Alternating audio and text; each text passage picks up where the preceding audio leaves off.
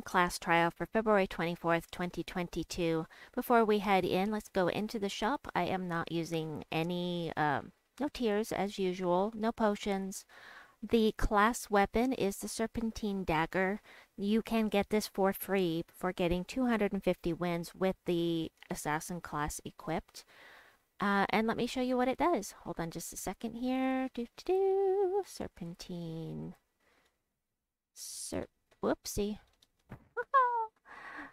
There we go. Serpentine Dagger does damage to an enemy and poisons them. There's a 10% chance to kill them instantly, and if they are already poisoned, there's a 20% chance to kill them instead.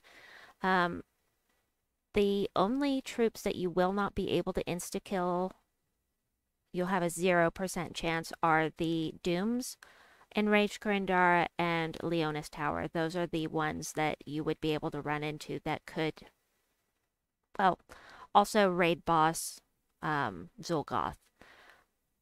Anyway, upgrades are, let's see, +1 magic, destroy 3 random blue gems, poison the first enemy, eliminate 1 magic from the first enemy, steal 2 mana from the first enemy, and deal 5 damage to the last enemy.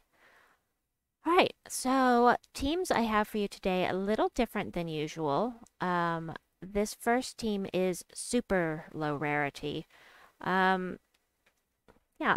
So it took me a while to get Marilith. Marilith is fantastic, but if you don't have her, Poison Master is an excellent mana generator himself. Explodes a bunch of green gems and poisons 2 random enemies, and yeah, those don't matter at all. Now, something I was realizing as I was looking at this is that if you're low, I mean, if you don't have any of the higher rarity troops, you're not going to have this banner because it's from the underworld. So if you don't have it, I would recommend picking a banner that is either plus brown plus purple. Like the dark banner from Darkstone, or pick one that is plus purple plus blue to boost Poison Master. So, I think probably Dark Banner would be best. Anyway, actually, now I'm using Assassin for all of these teams, but I have my Assassin maxed out. Woohoo! So I'm going to change this. I am going to change this so that I can level up a different class. So, all right, let's see how this works. I have, sorry, I forgot to mention, I've already finished the first 3 tiers, and you should be able to finish the 4th tier for free as long as you catch all Valravens and win all battles. So, let's take this in. Hopefully, it's going to work out for me that way. So, I'm actually just going to go for this first and blow things up. Kapow! Now, this is going to be a little slower because there's nothing here that does damage to all enemies, but I should have done that. All right, and then we've got Poison Master. Now, if something is... No, Poison Master is this guy. This is somebody else. I'm going to go for her. Yeah, this is just going to be really slow. But the nice thing about this troop is if they're poisoned, then you'll do double damage, which is fantastic. The Poison Master does poison 2 random enemies, so blowing off the Poison Master before using, what's his name, the Scale Guard, is actually going to be really beneficial.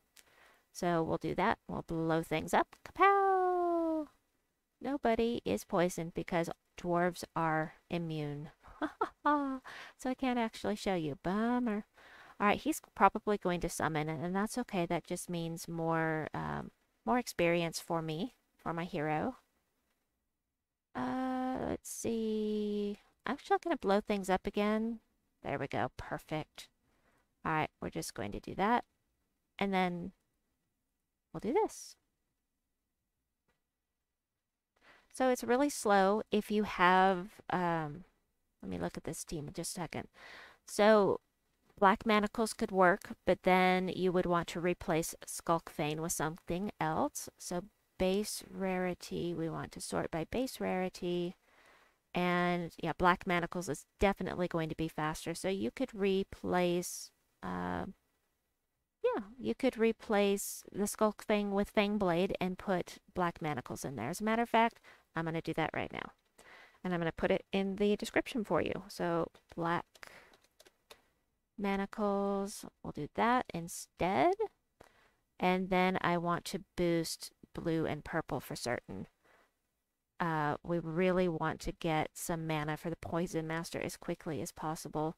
Actually, you know what? I'm going to say plus plus purple. If you have that ability. So that would be Karakov. That's pretty early on. Oh, but let me change this back. Creating a new one on the fly. You can see my thought process that goes in here. All right, so I just need to paste this code. I will do that right here. And copy the next code. Haha. Copy. All right. Let me see how many sigils I have. I need to get, oh boy. I need to get a Valraven. There's one. Yay. Oh, that's just what I need. So, oh, I like that he starts out with 75% mana. That's cool. But there we go. Really don't want to do that just yet. We'll take that, get rid of some yellow, give him some skulls if he wants some. Perfect. All right, well, I could do this to get some, there we go. We'll do this. Okay, I'm running with Assassin, and the skull hit took out the last enemy, so I forgot to switch it. And Assassin is actually a really underrated, I think, class, which is why I have it at 100%. Plus, I like to use my Nagas now and then, so 10% chance to assassinate the last enemy when I deal skull damage. It's pretty nice. Plus, you poison enemies when doing skull damage as well if your hero's in the front. And I am running this with most of these teams with Dusk's Aura. You can change it to backup to summon a bandit when an ally dies, if you wish. If you're worried about losing troops. Let's see, I just did that one, so let's grab the next team. So normally this would be the point where I use a team that that has a legendary on it. However, Viper does damage to an enemy, poisons and charms them.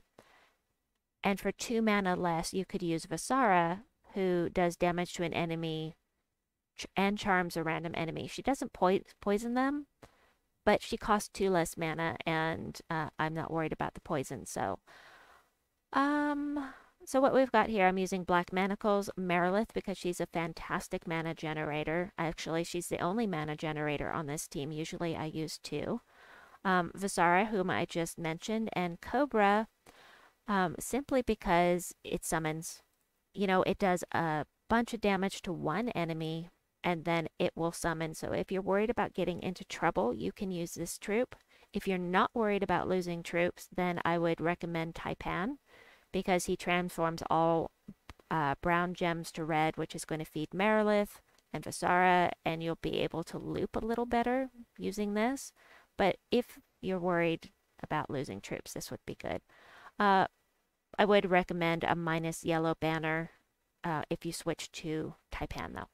All right, we'll take this one in. I've got enough to finish up tier 4 already, so as long as I don't lose any battles, we are all good here. Copy. Okay, so let me see how I'm going to do this.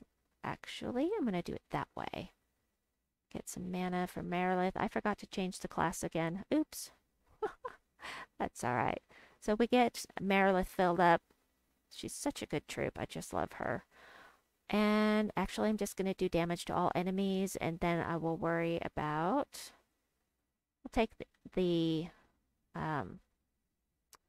summoner first, and then we'll take this gal. Lady Ironbeard. I knew who I meant. There we go. Next team is using Euryali. I've decided to pronounce it the way it's spelled so I can remember how to spell it. I always called her Euryali, but I'm going to call her Euryali from now on. Alrighty, so here is what I've got going on here. Again, I'm using only Marilith as a mana generator. I'm using Fiend Fire because it's going to curse all enemies. The burn is always going to be helpful, especially on lower levels. But the curse I wanted because I'm cursing here. I'm poisoning with Euryali. And Royal Assassin is going to do an extra 10 damage per one of these status effects. So if you're also using Elementalist, that would be that could be up to an extra 30 damage added on here. So I think that's pretty cool. He starts with 75% mana, which actually we need to get some status effects on board before we use him. But, you know, you could throw Tai-Pan in here. However you want to do it, but I thought that was pretty cool, and I don't think I'm going to need it, but I've got him there, you know, just in case you want to try that out. But anyway, there will be one more team after this one. I'm going to grab that code right now. There we go. All right. So, yeah, I'm definitely going to take that and this. And mana for Marilith is my priority so that I can get mana for my team. You know, things don't always work out the way I want them to, though. So, we'll take blue and red. Now I've got my mana. All right, perfect. Plus, he created some green, which is great. And we're going to hit him with this and one-shot him with Euryali. Ah, so glad I pulled her this week. Just makes me so happy. Ah, it's the only troop I needed for Mrs. Scales. So I keep forgetting to change the class. I'm going to change it this time. So, no, I'm not.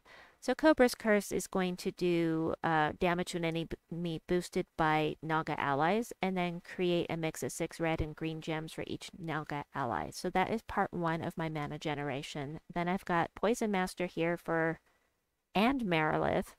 It's, you know, basically I'm putting everything damage-wise onto Mamba and Cobra's Curse. But it's going to loop nicely. And of course, you can switch this up. You can throw Cobra in there. Just change the banner if you do. Yeah. Let's take this in here and see how it works.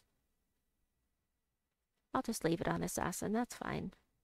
So you can see how Cobra's Curse works. Cobra's Curse is in the Soul Forge right now. If you don't have it, of course, you can use anything else you want.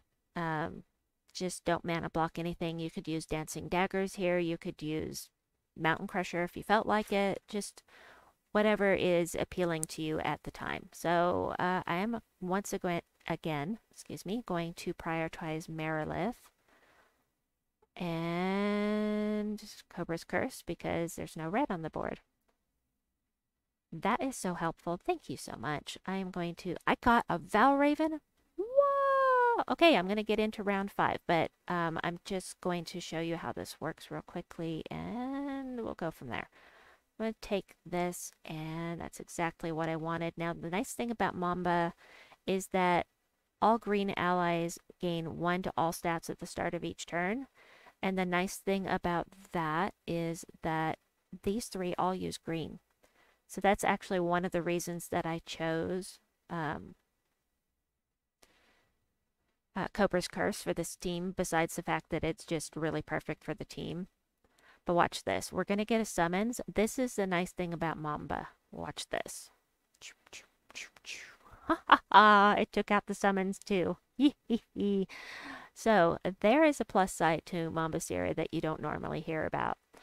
Anyway, that was perfect timing. I'm glad that worked out with the summons on that last one. So I hope that this has been helpful. If you have any questions, of course, I'm always available to answer, you know, if I'm at the computer.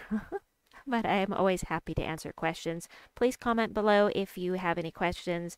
Please like and subscribe, and we'll see you soon. Bye bye.